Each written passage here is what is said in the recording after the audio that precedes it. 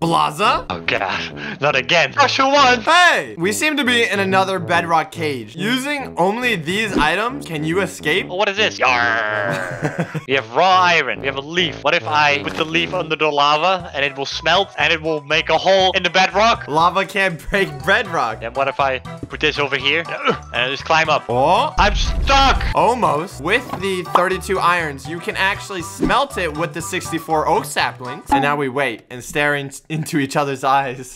Wait, I forgot to give you a crafting table. Does that give you any more ideas? I could have escaped with that. What do you mean? How would you escape with this? I have no idea. If you take the iron and you make a cauldron, you can put it under the thingy, and guess what? The lava will drip in. Then with the other iron, you make a bucket, take the fire resistant, and take the bucket and climb your way out. This is dangerous, Socksfor1. Hurry up, my fire resistance is working.